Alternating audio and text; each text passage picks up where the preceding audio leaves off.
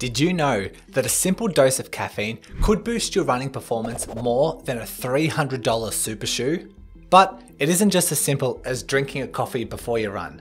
In fact, throughout this video, I will prove to you why 100% of you watching right now should avoid the general caffeine guidelines if your goal is to run faster. But I promise, by the end of this video, you will have a clear understanding on the proposed benefits of caffeine, a tailored strategy on how much to take, when to take it, and by which delivery methods such as coffee, gels, chews, if you want superior results. And as a bonus for you Run Smarter scholars, I'll be sharing the biggest mistakes you could potentially encounter that could derail your entire race. Let's start with the benefits that will excite you the most. Caffeine has been shown to improve endurance by 2 to 4%. And this is seen in trained and untrained individuals. Compare this to the carbon-plated Vaporfly that is breaking records all across the world, which delivers a benefit of 3%. Even when considering the low end of 2%, when factoring in, say, the world's fastest half marathon times, this is the difference between coming in first place and 97th place. But in order to perform at your best with caffeine, it's important to learn what caffeine actually does to the body to get these benefits. The research covers a long list of physical and cognitive benefits, but let's go through the most important for you runners.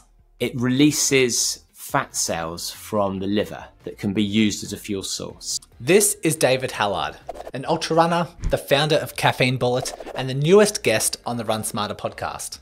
And he has just mentioned that caffeine can give you better access to fats as an energy source, which delays the burning of your carb storage, and therefore more fuel in the tank to be used later in the race. But we are only just getting started.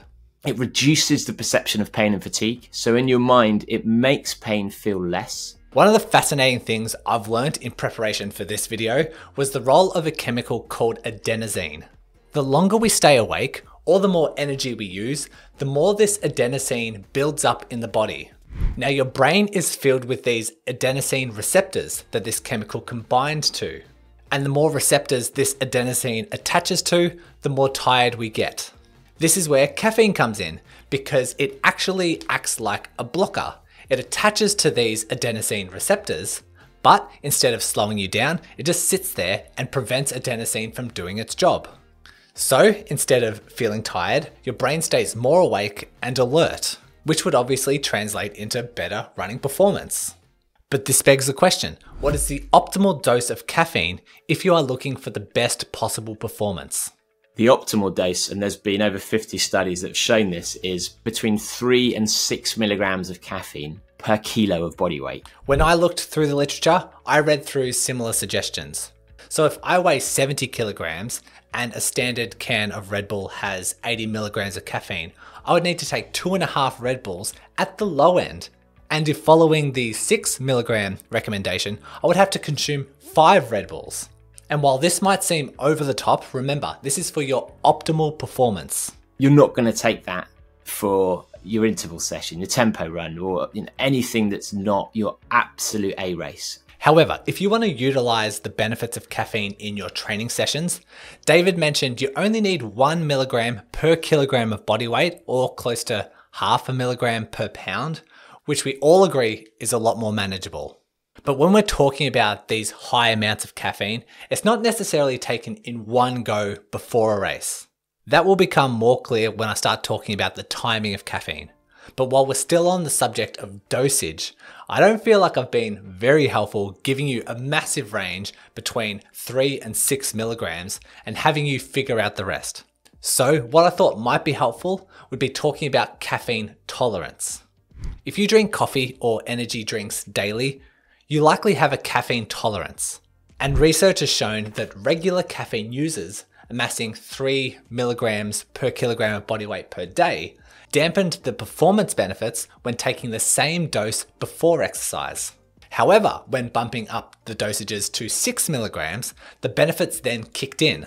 So, based on your relationship with caffeine, you can slide down the scale towards 3 milligrams, or if your body has built up a caffeine tolerance, you can move closer towards the 6 milligrams, but test what best works for you.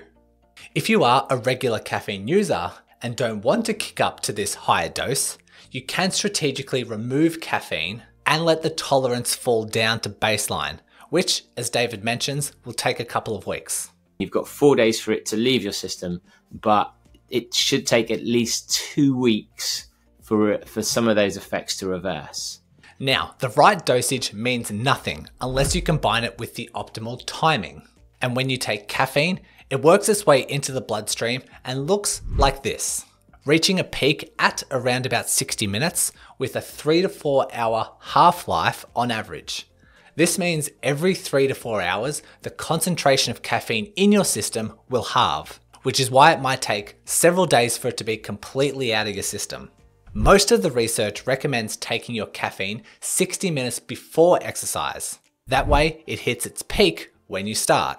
You might want this to be a higher dosage for shorter races like a 5K, but for longer events like a marathon, it makes sense to me to only have a slight buzz at the start line and to then be more strategic with your caffeine intake mid-race. You'd want to schedule in your caffeine to try and predict the time when you think you're going to start losing your pace. Sometimes it's 14 miles if you're not well trained, but typically if you're well trained, let's say 18 to 22. So the aim here is to have a peak concentration of caffeine in your system at the moment you think you will suffer the most. This does require a little bit of experience and foresight because, like we mentioned earlier, peak concentration takes an hour on average. But this also depends on how caffeine is consumed. We can separate the delivery methods into 2 camps.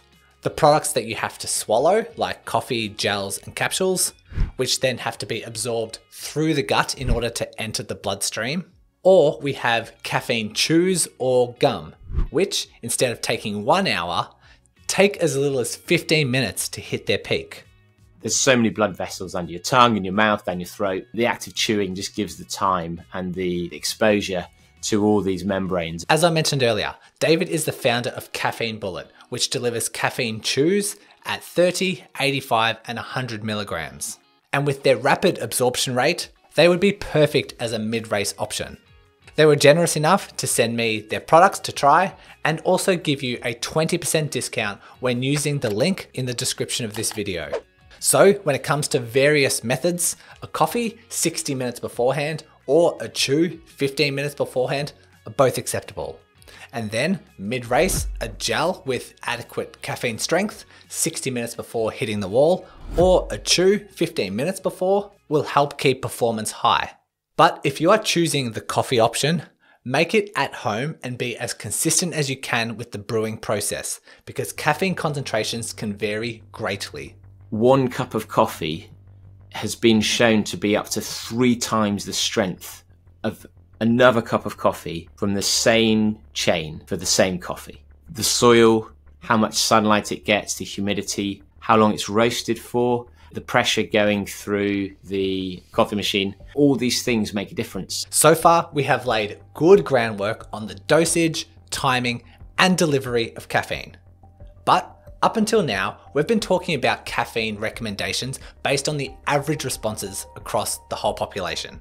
But this is where it gets interesting and why I say that all of you shouldn't follow population averages. You see, people respond to caffeine differently based on their genetic profile. In fact, roughly 50% of the population are what we call super responders, while the other 50% don't have this effect.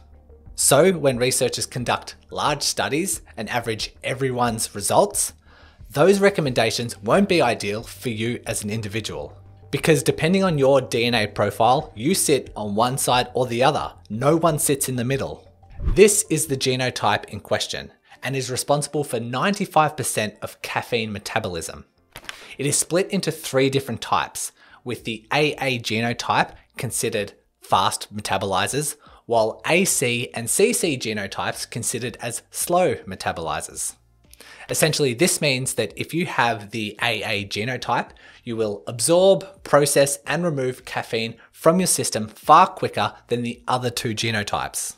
And when looking at long distance events, it does seem there is some research that shows the AA type obtaining higher performance effects. However, It was largely limited to male studies and tested with cycling time trials. But I should point out, the research did find slow metabolizers still get a significant improvement in their cycling performance, just not as much as fast metabolizers. However, when I dug deeper, they mentioned the studies were largely conducted with athletes taking caffeine 60 minutes before exercise. So it might not be that slow responders don't get performance benefits, but they may just need a higher dose and to be taken 90 to 120 minutes before exercise. But how do we know what group we fall into? Well, the only real way to know for sure is by getting a DNA test, but I'll share my workaround in a second.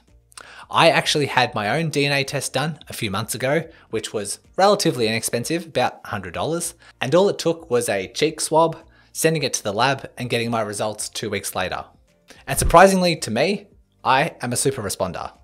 And I say surprisingly because I've never been drawn to caffeine, I've never drank tea or coffee or energy drinks, so I thought I'd just be naturally fine without caffeine. But after getting my reports back, I'm definitely going to be trying some caffeine chews in my training and races and see if I feel any different. This brings me to my recommendations if you don't want to fork out the money for a DNA test. You can take an educated guess by getting a general feel of your caffeine sensitivity, including how long it takes for the effects of caffeine to kick in, but also how long the effects last for. For example, through personal experiences, you might know that you can't have a coffee in the afternoon because it will disrupt your sleep, or you get jittery or nervous with small amounts of caffeine. This might increase the likelihood of you being a slow metabolizer. Conversely, you might trial taking caffeine 30 minutes before a 5K event and notice significant improvements in your performance early in the race, increasing the likelihood of you being a super responder. These trials are obviously inaccurate compared to a DNA test because we have to factor in the placebo effect, your current tolerance to caffeine, and a bunch of other factors.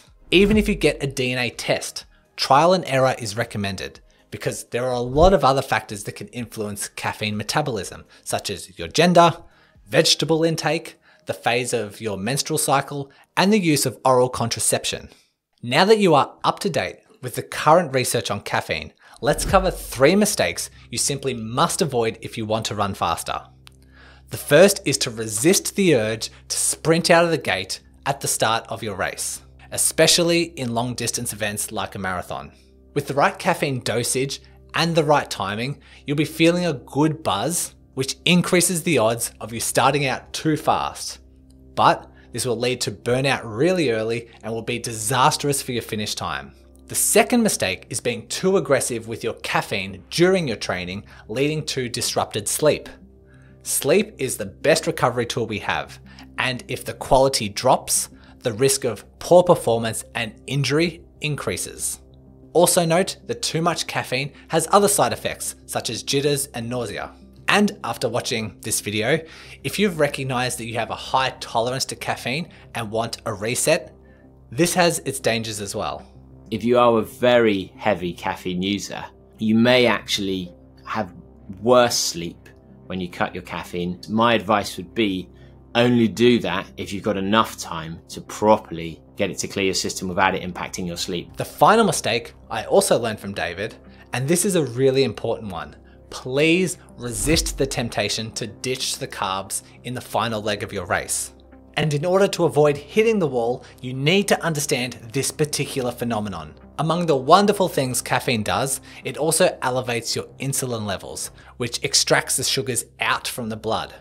So while you are buzzing with caffeine and feel strong enough without carbs, not only will you hit the wall because of no carbs, but it will also be amplified with a sugar crash. Speaking of hitting the wall, research says that 56% of us recreational runners will encounter hitting the wall in our next race, which will add 30 minutes to our finish time. What is the big factor that separates those that hit the wall from those who don't? Well, I explain it all in this video, including a wall prevention secret that pro runners are keeping to themselves, so click on it now and I'll see you there.